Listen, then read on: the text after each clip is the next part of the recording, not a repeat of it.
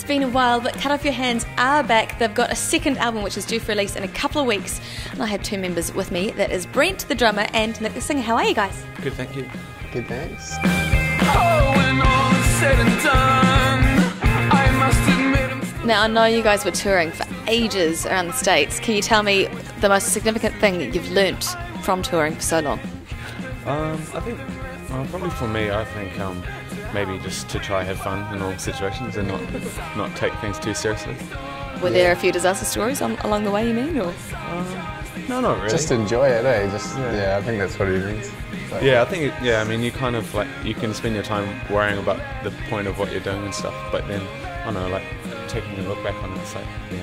Now, let's talk about, of course, album number 2 is about to be released. How do you feel after finishing this album, looking back on your debut? What are your thoughts? Well, it's quite a progression from the first record. The first album was made under completely different circumstances. We had a lot of pressure from the label in the UK that we were with. We were living there, and we were sort of under pressure from our expectations of sort of the press that had surrounded our sort of hype or whatever. Whereas with this one, it was much more self-driven, and we did it because we wanted to. We weren't really expected.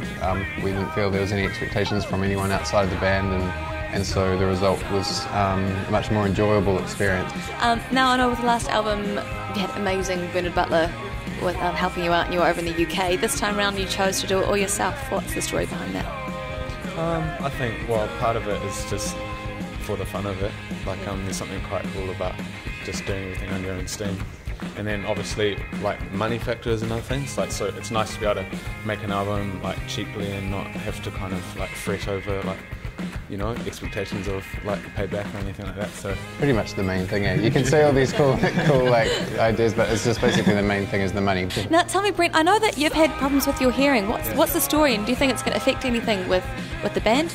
Well, yeah. I mean, I kind of started losing my hearing about eight or so years ago, and kind of midway through the band, like in about 2008-9, I was starting to worry whether or not drumming or just piping in loud bars all the time and stuff was affecting it. So, but it kind of turns out that it's not really. It's something kind of outside of my control and outside of circumstances. So, yeah, I mean, it's something I've got to live with, and it will eventually affect like how much music I can play and stuff. But in the meantime, I'm just enjoying what I've got. You know? And just going and rocking hard. Yeah, pretty much. Nice, good stuff. So you've done a couple of shows. Do you think there'll be more shows around the release of the album? Definitely. Cool. What's the story? We're still like plotting that now, but it's going to be more like August, September. We're doing Splendour in the Grass, which is an Australian festival. Yeah, wow. Which is end of July, and a couple of side shows with a band called Friendly Fires in Sydney and Melbourne.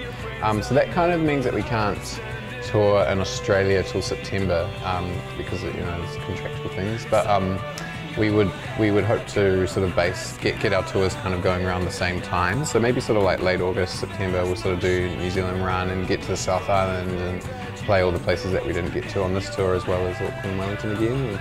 Let's talk about the latest single that you've just shot a video for called Fooling No One. Who wrote it? What's it about? Tell me. Well, I wrote the lyrics and stuff, and it's about I don't know. It's about the time spent away, and it's sort of it's half just making fun of myself as well, and how I could be so mopey and what just worrying all the time, and it's just stupid.